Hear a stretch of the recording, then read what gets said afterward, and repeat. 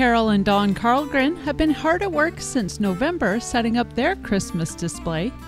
The couple has been collecting for over 25 years, and the reason why they do it is simple. I love Christmas. It's my favorite time of the year, and I just been collecting stuff for 27 years, and I rotate stuff, and it's just, I love Christmas.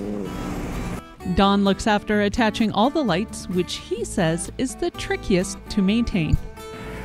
Probably the lights on the house, to get them up and every year, because they fall down during the summer months, so we have to pin them all back up in the winter.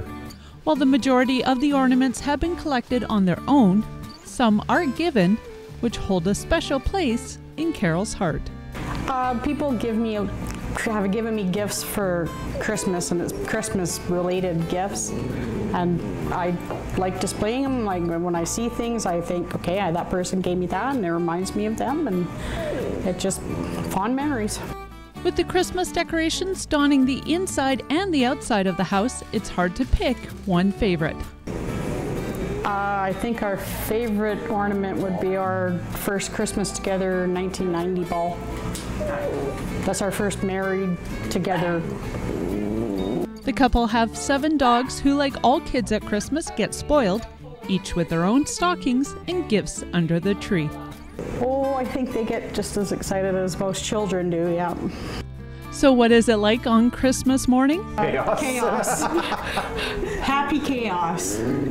They love ripping into their own parcels, and it's hilarious. And it has to be seen. Go and open. Sometimes there's a fight.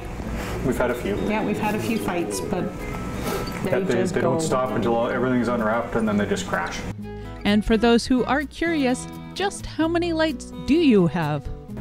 Around 8,000, maybe 10,000. We're in that area anyway. Off the towers in the backyard, there's about 4,000.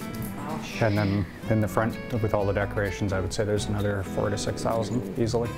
The Carlgrens are already thinking of next year, adding in some homemade touches. Every year we grow. Yeah. Next year we're going to be making our own. So we're going to do, we've got some good plans for next year with what we're going to do. Probably add another 1,000 or more lights with the various decorations we're going to do next year. Everyone that visits loves the display and looks forward to it every year. My neighbor, everybody that comes up here, they like it. The mail lady just loves it. She says it's awesome. The Carlgren House can be found along Broadwater Road in Robson, just outside of Castlegar, directly across from Zelsoff-Selgar's pulp mill. You can spot the tower at night from the road. For Go in Robson, I'm Jennifer Waldy.